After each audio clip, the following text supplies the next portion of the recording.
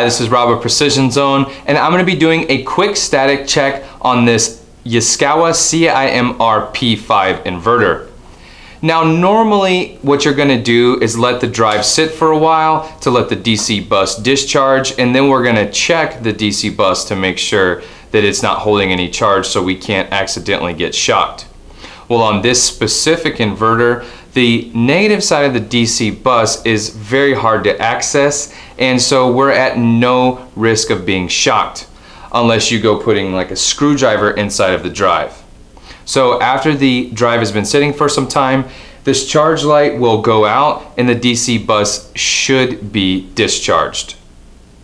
And the first thing that we're going to do is perform a diode check on the transistor module, on the inputs and outputs. Now normally we would do both sides, but since we can't access the one side of the DC bus, we'll only be able to check half the transistor module. Go ahead and put your digital multimeter on the diode check function. And we're going to take the negative side of our digital multimeter and then on this part of the reactor here, and we'll go between L1, L2, and L3. Now at 0.41 volts, these are all nice and balanced, and they should be anywhere between 0.2 and 1 volt.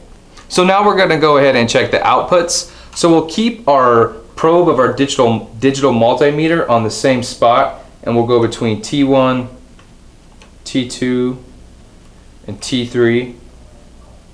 And those are nice and balanced as well. So half of the transistor module doesn't have a problem. And we'll go ahead and now check all of the phases to ground and see if any of them are shorted. So we're going to take our digital multimeter and put it on the resistance function. You're going to go ahead and find a good ground and then go on each terminal and make sure that there's no resistance. So I'm going to use this ground right here.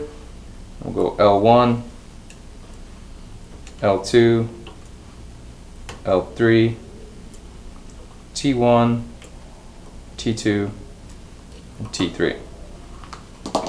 Well, all those phases, none of them are contacting ground, so that's a very good thing. If you need any help on how to do this, please reach us at Precision Zone. I hope this video was helpful. Thanks for watching.